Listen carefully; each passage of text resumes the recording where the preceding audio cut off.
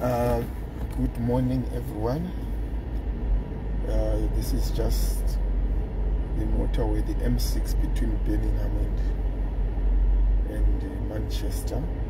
We are stuck here for 27 minutes. So the other lane, the opposite direction, south, is moving. But us going to the northern part of the world, we are stuck. I'm just going to paraphrase what is happening in the SADC. The false prophets, the politicians, the elections, and the general consensus of SADC.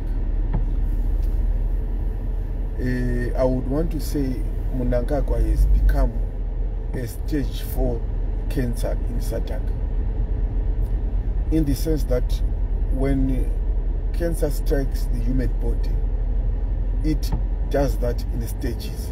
Stage 1, stage 2, stage 3, stage 4.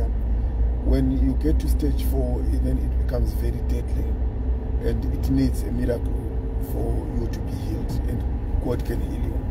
But when you get to stage 4, usually it's a very, very, very bad situation. Now, there was a period in SADC in the 90s when South Africa, when Mozambique, when Namibia, when Zambia, when Malawi, Angola, they saw ZANU PF doing what they were doing, and they were clapping their hands. Even the UN, the United Nations, they were clapping their hands for Mugabe, because it was a what? It was a conspiracy. If the people of Zimbabwe, as I always say, think that UN is going to solve their problems, then the nightmare is going to continue, because UN has nothing to do with Zimbabwe. It's fighting for Islam. As simple as that. If you want to know what UN is all about, just go to Israel and Hezbollah. That's when you will know that there's something called the United Nations. Why? They are only fighting for Islam. As simple as that. Now, going back to SADC, there are demonstrations presently in Mozambique. Why? Mnangagwa wanted to rig the Mozambican elections for the ruling party, for Frelimo, if I'm right. So now, what Mnangagwa did is that there are people from Zimbabwe who registered to vote in Mozambique. More than 2,000, or I'm sure the number is more than 2,000 Zimbabweans who voted in Mozambique. And the Mozambicans read that script, and they said, we are not going to take it. Now there are riots, and I understand the Prime Minister or the President of Mozambique has been flown out of Mozambique because it is becoming dangerous for him to live in Maputo. Why? The soldiers are split. Some support Frelimo, some support the opposition. So the president who rigged the elections does not feel safe to be living in Mozambique. Hence, I say Mnangagwa is now the stage 4 cancer of SADC. Now, you should have thought that rigging was going to be a Zimbabwe phenomenon. But now we see it in Mozambique.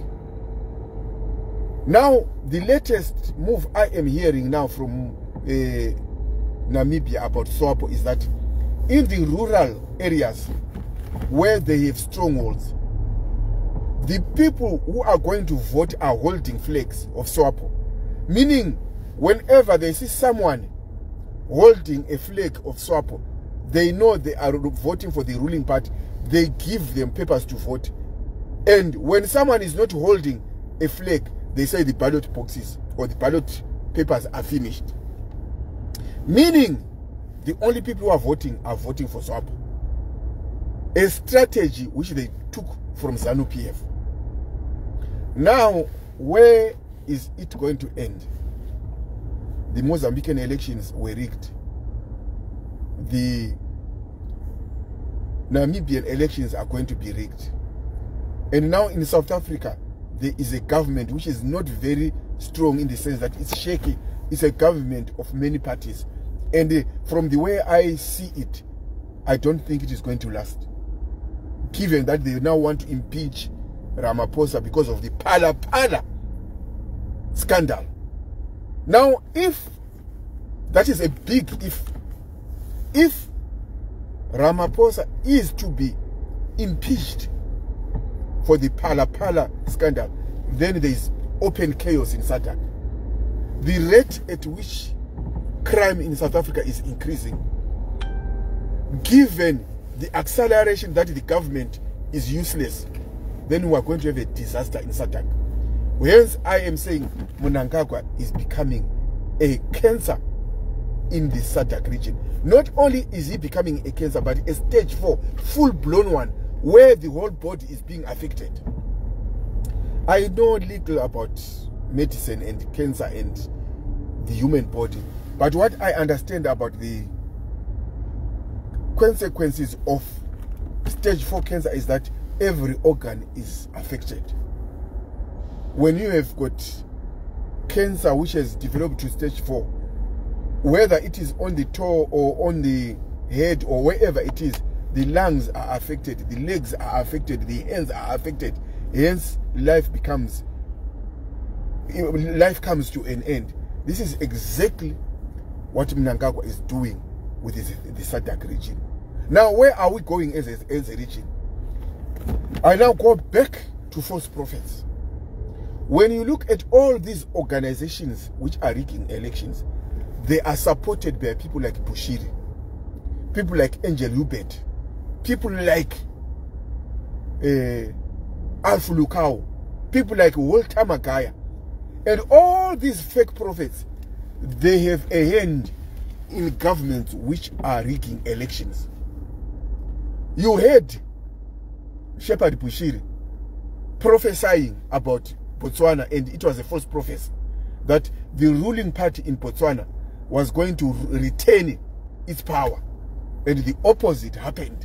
Why? All he wanted was the ruling party of Botswana must take over. I must continue ruling. That would give him an advantage over his what? His deals in SADC. You heard him saying ZANU PF is the good party. You heard him say, you heard Angel Hubert prophesying about Malema that is not going to take over, but the ruling party is going to continue being in power. Why? This is a beast system which we find in Revelation, the false prophet and the beast giving each other power. In case you don't understand what is a beast is a government. Daniel 7 verse 17. The beasts which you saw, the 4 beasts, are kingdoms. So whenever you meet the word beast in the Bible, try to transfer it to a what? To a government metaphorical. Of course, there are incidences where you meet a beast as an animal. That is another case. Now, how are we going to live in Southern Africa with what is happening now in Namibia? Chaos can erupt in Namibia anytime. There can be war in Namibia. There can be war in Mozambique. There can be war in South Africa. There can be war in Zimbabwe. Who caused all this? ZANU PF and Mnangagwa. Thank you.